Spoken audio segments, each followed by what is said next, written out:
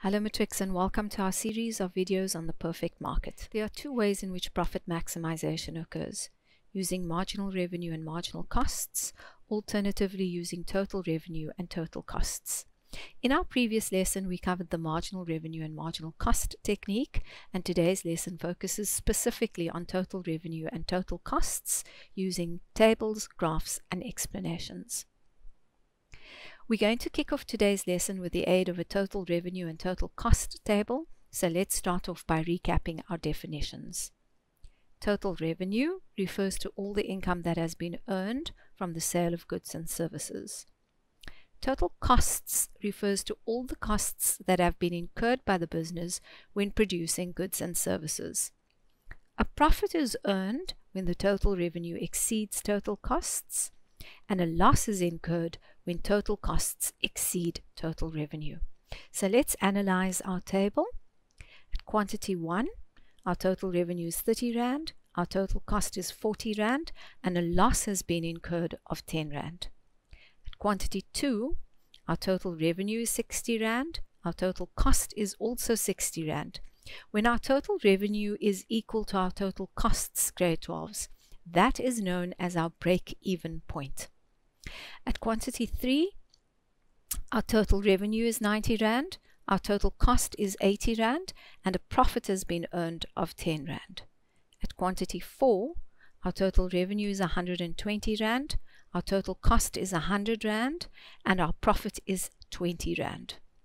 At quantity 5, our total revenue is 150 Rand, our total cost is also 150 Rand. So again, grade 12s, where our total revenue is equal to our total costs, that's where we have our break even. At quantity 6, our total revenue is 180 Rand, our total cost is 200 Rand, and that means that a loss has been incurred of 20 Rand. So let's fill in our graph. We're going to start off by filling in our total revenue curve. So let me just plot that in. And then I must label it. So let me just get that all in.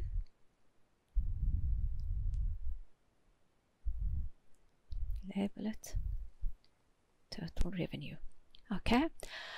Our total revenue curve has a directly proportional curve. We can see that it is directly proportional, and the reason why it is directly proportional is because the price stays the same irrespective of the quantity demanded. So as the quantity demanded increases, our price stays the same. Let's fill in our total cost curve.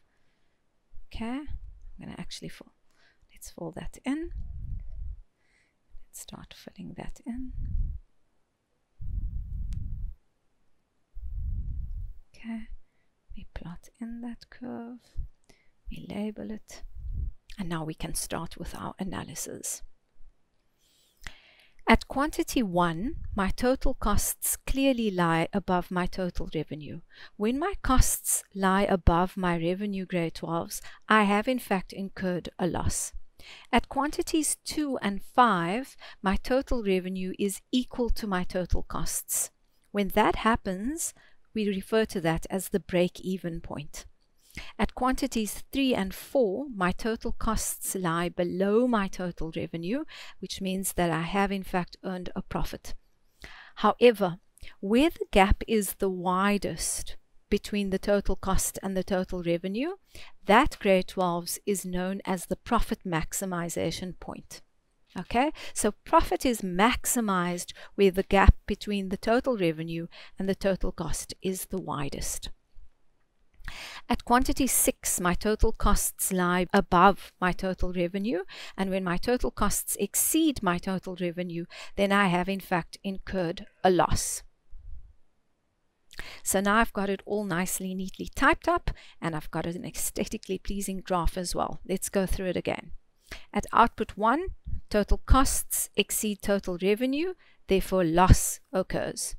At quantity 2, my total cost is equal to my total revenue, therefore break-even occurs. At quantities 3 and 4, my total costs lie below my total revenue, and when that happens, I can clearly see that a profit has been earned. Okay? However, at quantity 4, my gap between my total cost and my total revenue is the widest, and that is when profit is in fact maximized. At quantity 5, my total cost is equal to my total revenue, which is once again a break even. And at quantity 6, my total costs lie above my total revenue, which means that a loss occurs. You should now be able to draw and explain profit maximization using the total revenue and total cost technique. Thank you very much, Matrix. Check out the video description below for practice questions from our study guides.